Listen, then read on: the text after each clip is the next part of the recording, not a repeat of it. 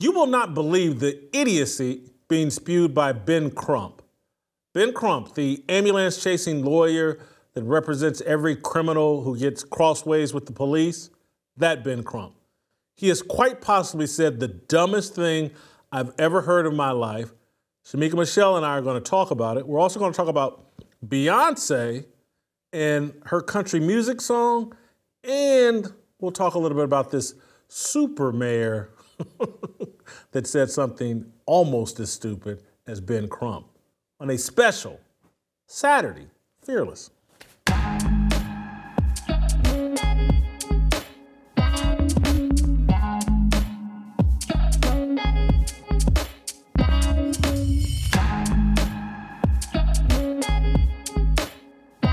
Welcome to Fearless with Jason Whitlock. I'm Jason Whitlock. Happy Saturday to you.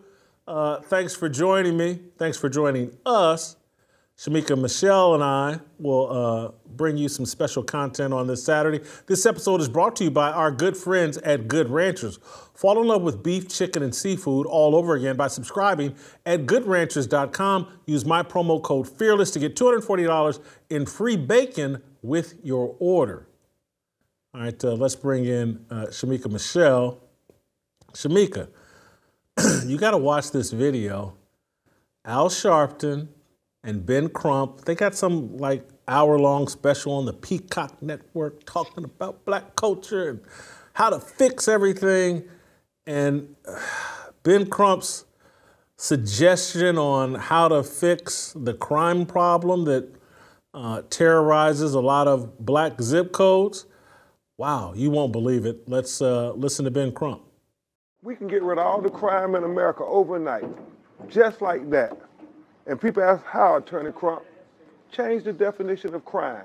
Of course. If you get to define what conduct is going to be made criminal, you can predict who the criminal is going to be. It sounds like we're criminal, though. Yeah. Our existence is the culture. criminal. But they made the laws that way. They make the law to criminalize our culture. To fit us. Black culture.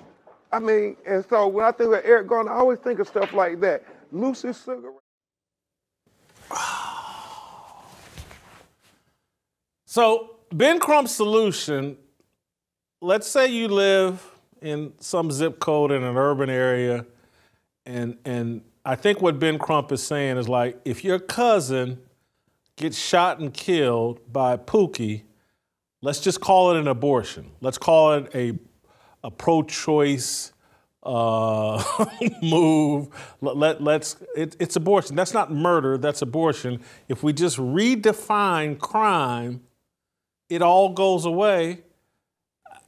Shemeka, I've heard a lot of ridiculous things, and I don't have a lot of respect for Ben Crump. I've actually met him and conversated with him in Las Vegas for an hour or two once.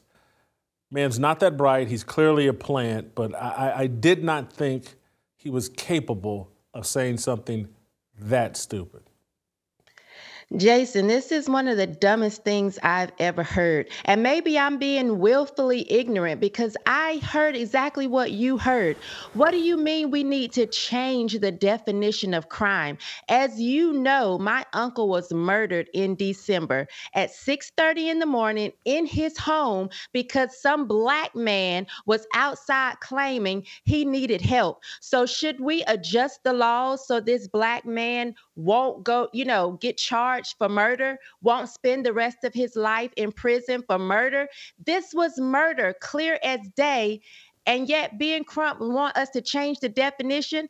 All I heard was, if we could keep them out of jail if we turn the crime to something different because it's just us getting up. You sound stupid, sir, because when my house was shot up, it was shot up by a black man, robbed at gunpoint, black man, car broken into, black man. These are crimes all day long. And as a victim of crime, I want them to be punished as such. I don't care what color they are. And we do not need to change the laws because our people don't know how to act or behave. It's really that simple. Train your child in the way that they should go. And when they are old, they should not depart. I tell my kids all day long, you can go to jail I'm not coming to get you. And if more parents took that stance, we wouldn't have so many people out here feeling like they can just live lawlessly and do whatever they want. His argument is based on a myth and a lie and a distortion of truth that has become pervasive. And there's the prolific writer or the author, celebrated author, Michelle Alexander. And I'm telling you, I love Michelle Alexander. She wrote the book, Jim Crow, Mass Incarceration, and blah, blah, blah. And that book, and trust me, I loved it when it came out, and I'm a huge fan of Michelle Alexander, even to this day. But that book was distorted, and it created this myth that most people locked up are locked up in America's drug war. And these are nonviolent offenses. And it's just not true. State prisons house far more people than federal prisons. So these federal drug crimes and law, whatever, that's not what has prisons filled up. State prisons are filled up with violent criminals. Now, perhaps their violence is attached to their drug selling, drug use, things like that. But violent crime is a real problem. And it's not just murder, it's assault, it's different kinds of attacks. And so how do we redefine this? If someone assaults you in the street, should we just say, well, you know what, a UFC fight broke out, let's don't call it a crime? Is that how we're going to redefine this? And this entire thing that they taped and put out on Peacock, and Al Sharpton's involvement in it, and the other men, black men that are involved in it, it's a brainwashing of, it plays into racial idolatry, but it's just a brainwashing of black people of like, hey, you don't need to get your values in alignment with God. You need the government and the culture to get its values in alignment with your lack of values. And I can't believe this stuff is being paid for and promoted and publicized and broadcast over TV. And that's where with Cat Williams, and I know we refer to that a lot, but when he talks about industry plants and all of this stuff being paid for, and people, and only guys like Crump, who can barely speak English, Al Sharpton, who's no sort of minister, that's who we keep giving these platforms to and keep promoting. Hey, these are your leaders. These are your thought leaders. This is what you should think as black people. And anybody with common sense, a Clarence Thomas, a Ben Carson, these are the worst people on the planet. They're sellouts, they're coons, they're Uncle Toms. They hate their black skin. It's all a scam that's been bought and paid for.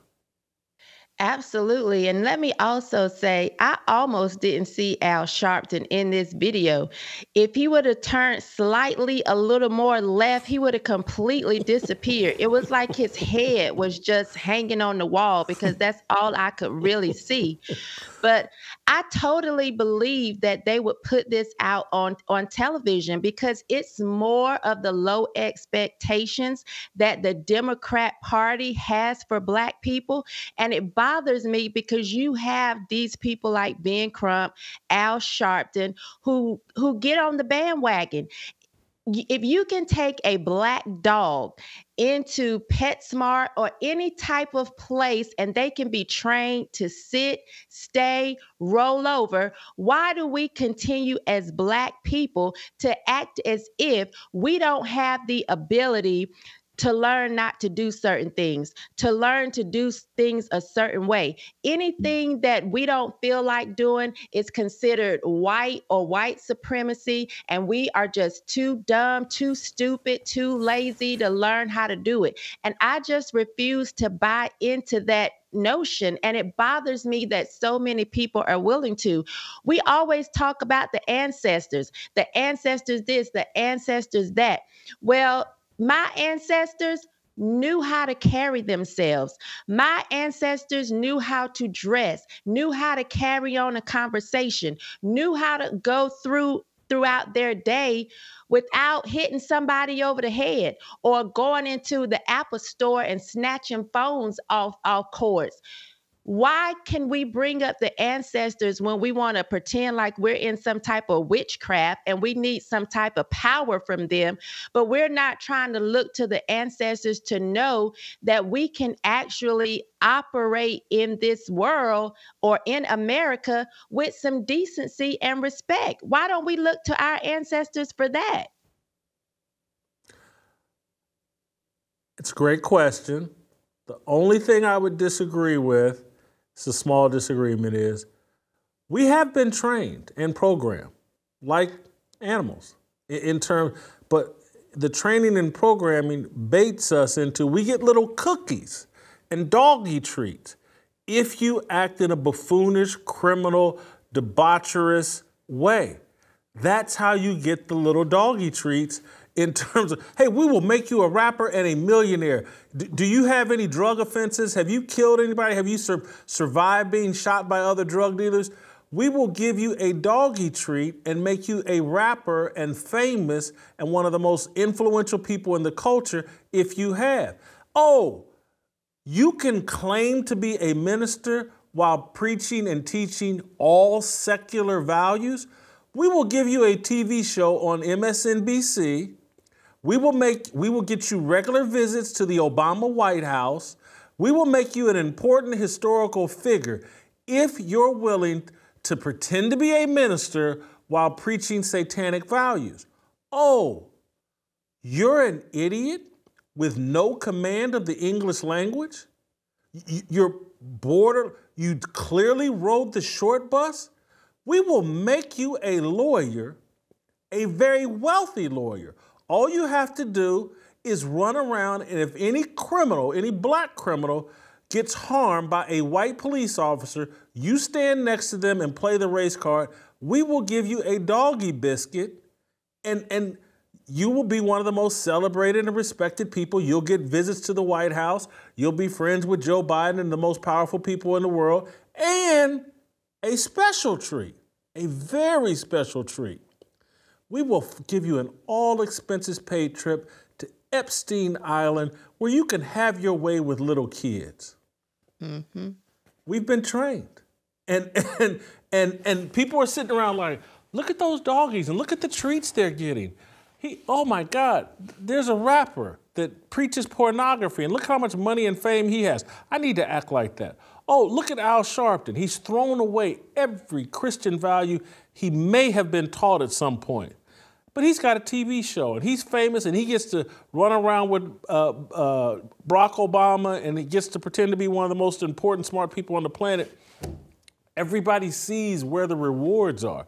Mm-hmm. If you go the Clarence Thomas route, if you go the Ben Carson route, if you come up from nothing and become one of the greatest surgeons of all time, one of the greatest Supreme Court justices of all time, we will slaughter your reputation and make your own family disown you, make black people hate you. Mm-hmm. The training is remarkable that has been done. The treats and the discipline, the spankings. You get a newspaper and spank your dog. They got that, and they got the doggy biscuits. It's, whew. Shemeka, I want to move on. I'm glad we talked about that. There's a different version of Fonnie Willis out here.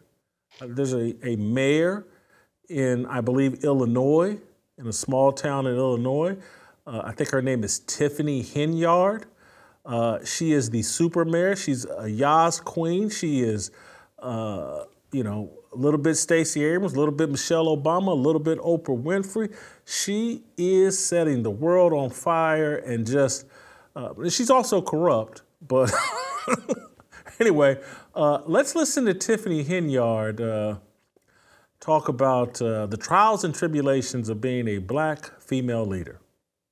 Handle anything as relates to with credit cards. As you heard me speak today in my board meeting about, I do not handle that. Some of those charges are for you, though. No, sir. You didn't go to Las Vegas?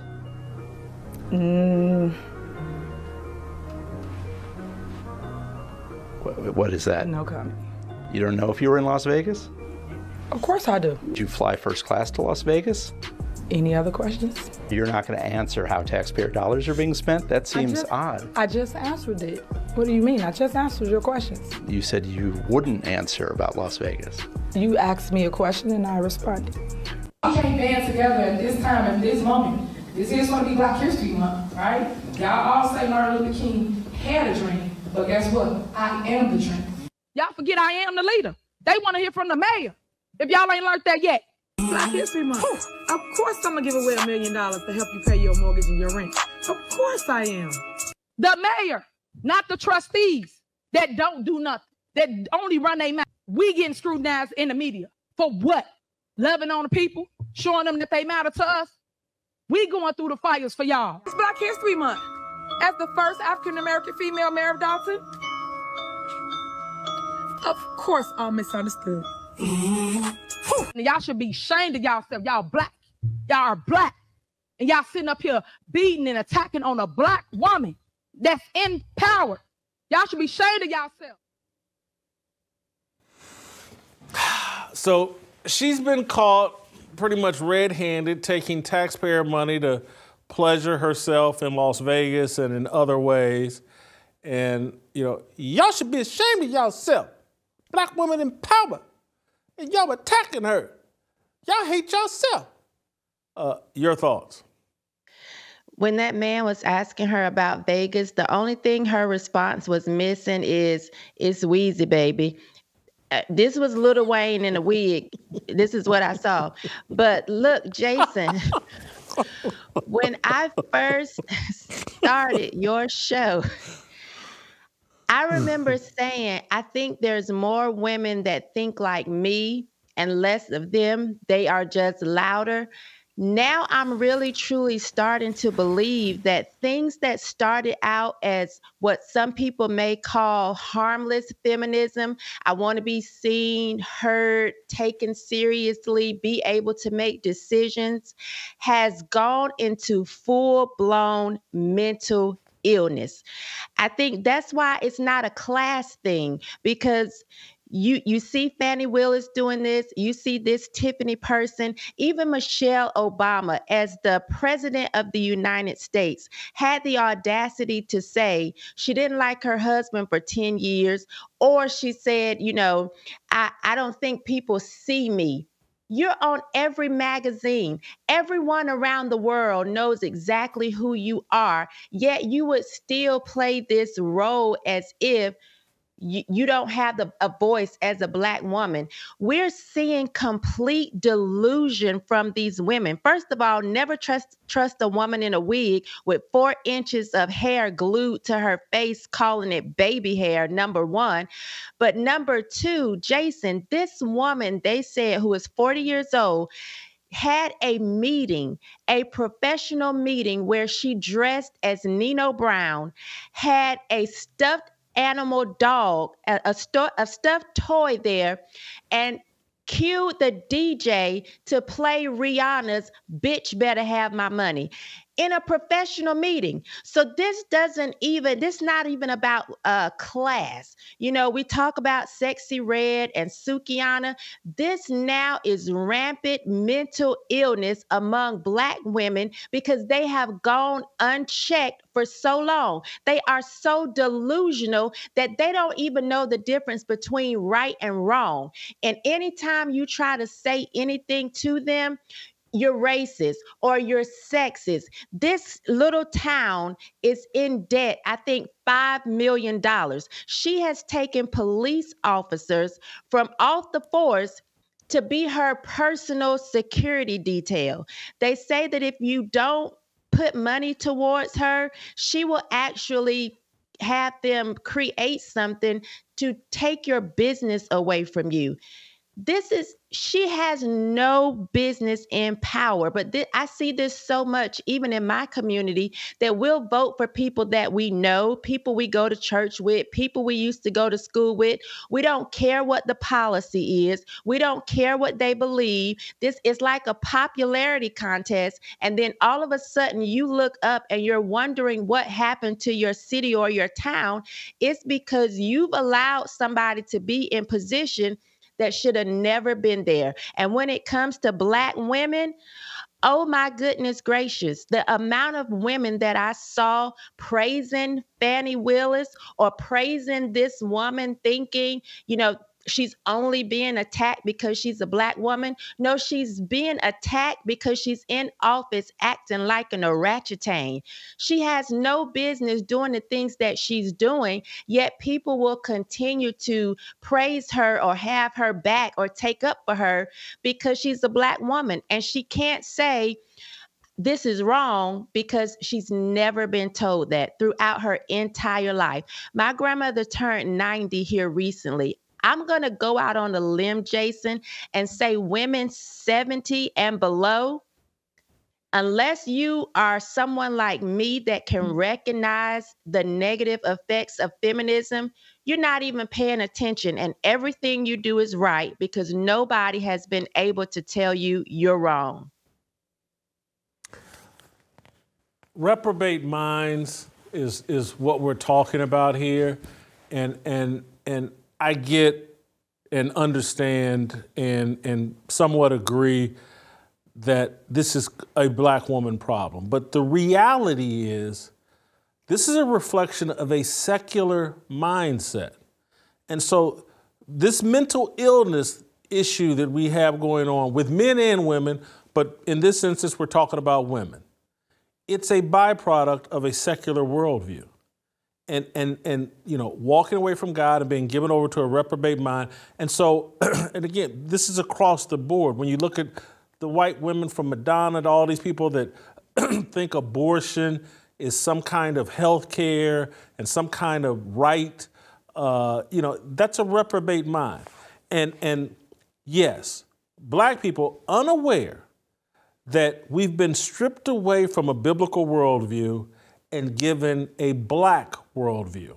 And so everything that we've been programmed to think is like, well, as a Black person, how do I feel about this? And then, so that's where your truth starts, with skin color, as opposed to the conversation we had Wednesday on the show with Gabriel Wrench and during Tennessee Harmony. It's like when a woman is grounded in a biblical worldview and scripture, and her point of view comes from, well, what does God say about this, rather than, or how should I think about this as a Christian? She spews a level of wisdom that is unmatched when she's grounded in biblical truth. And that's what I loved about Wednesday's show and what Gabe pointed out, and again, Anthony and Virgil co-signed, is like, wisdom is represented in a woman in the Bible. But when you remove the Bible and God from a woman's worldview, you get a reprobate mind, and that's what we have here with this woman and women across the board that have been walked away. And that's how women are sitting around letting men compete against girls and women in sports and in the locker room. And hey, you know what? Yeah, we need all gender bathrooms, and our kids need to be, they've just gone crazy, and we have a mental illness because we've just walked, when you walk away from truth and stand on lies, chaos and insanity will follow. I got one more topic I want to get to Beyoncé. Before I do that, I want to talk to you guys about one of our great sponsors, perhaps our greatest, Preborn. Every day, young scared women who don't think they have options are choosing abortion. Preborn seeks these women out before they make the ultimate choice and introduces them to the life growing inside of them for free. Ultrasounds. Just because of those of you that donate, Preborn's able to give these women free ultrasounds. To donate, dial pound 250, say the keyword baby. That's pound 250, keyword baby. Or give the way I prefer to give, preborn.com/fearless. Preborn.com/fearless. Guys, this is part of our worldview as fearless soldiers. Preborn.com/fearless. Shemeka, finally, Beyoncé, she's made history. Claims top spot on Billboard's hot country charts, makes country music history. She's the first black woman to lead the country music charts. Oh, it's historic. She's the greatest.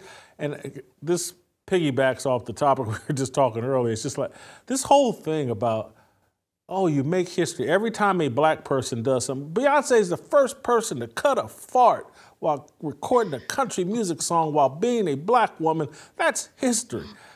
No wonder we're so delusional, because they define anything we do as history making based on skin color. The Bible clearly says, like, ain't nothing new but the doers. Cut it out.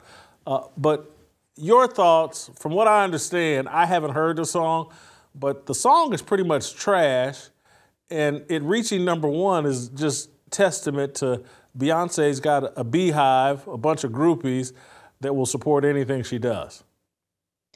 Absolutely. It's terrible, Jason. And you know, some people think Beyonce is the next Michael Jackson because they're saying she keeps getting lighter. But yeah, the song is trash. It's terrible in comparison to other country music. And so, yes, you're right. This was nothing but the beehive that went in and got this song to the top, because it sounds like it was created on a Casio in someone's room. And when I say that, I don't mean that I think the production is not high quality. I mean that it's someone pretending what they think country music should sound like. And I understand Beyonce's from Texas, but I've sat in Nashville, I've been to Texas, I've heard real country music. This does not compare. And so again, this is this whole black women being delusional because they were upset that the country stations were not playing her song, but they shouldn't. It's not good. When you listen to other country music, there's so many other songs I would rather hear if I'm going to turn to a country station above this bubblegum pop supposedly country song. It's not good. It's just not good, Jason. And anyone saying otherwise is completely delusional. And I'm not worried about the beehive coming after me, because I've been stung by a bee. I survived. They died. So this right here, I feel very confident in saying it's trash. Better or worse than Ben Shapiro's rap song? Ooh, I'm going to say worse. I'm going to say, I didn't listen to that song either. Worse. I listened to them both, and neither one of them should be doing what they tried to do. Ben needs to stick to podcasting and, going to do speeches at colleges. But if I have to say which one is worse, I would just say the fact that we all knew Ben Shapiro wasn't a rapper. He wasn't trying to say, I am the best at this, or you all need to embrace me as the new Eminem. He didn't really do that. Beyonce's fans really, truly believe her song is good and should be accepted. And the fact that it hasn't, they're blaming it on, white people being racist or white supremacists and not wanting to accept black people in country music. Black people have been accepted in country music for a long time, and it actually sounds like good country music. This does not. So I have to say hers is worse, because Ben Shapiro knew his was not that great. It was the best he could do, and he didn't try to, we don't see him in a bandana now as she's walking around in her cowboy hat in every picture that they've put out. I spent a lot of miserable Saturday nights on my grandmother's and grandfather's Davenport in their very small apartment, watching Hee Haw on Saturdays and trying to keep my eyes open. So I know black people got a long relationship with country music. Augusta Combs, my father's mother, my grandmother, she loved Hee Haw. And I used to sit on that You ever heard a couch called a Davenport? That's what my grandmother called it. Had plastic all on it. You get a little sweaty sitting there on a Saturday night because there was no air conditioning in her apartment. Watching Hee-Haw with my brother. Anyway, thank you, Shemeka. Have a great rest of your weekend. Before we go, hey guys, every year our culture seems to sink deeper and deeper into the quicksand of hopelessness and despair. Our moral compass no longer automatically points to the true north of truth and godliness, but more to the chaos of sin and doubt. It's time for men of this country to rise and put on the full armor of God. We're going to do it again at Roll Call 2.0. You guys remember Roll Call 1 right here in Nashville? We're now ready for 2.0, June 1st. This year, we're going to talk about how growth requires sacrifice. That's our theme for this year, growth requires sacrifice. We've got a great array of guest speakers. We'll have some live entertainment. It's going to be awesome both Friday and Saturday. Saturday's the all-day event on June 1st. Friday, we'll have some special VIP events on Friday, May 31st.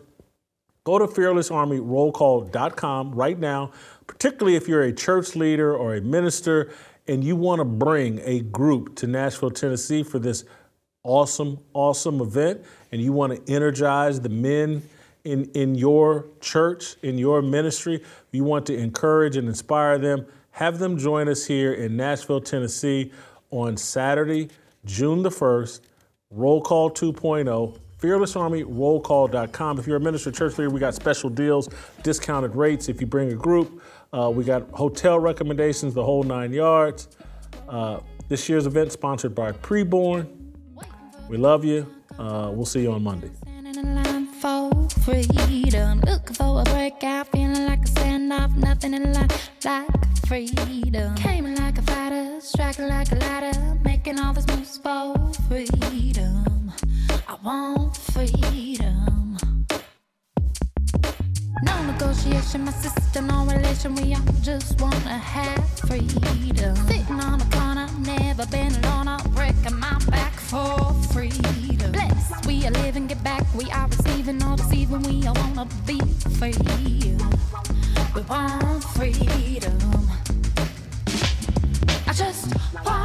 I wanna be. I wanna be. I wanna be. I just want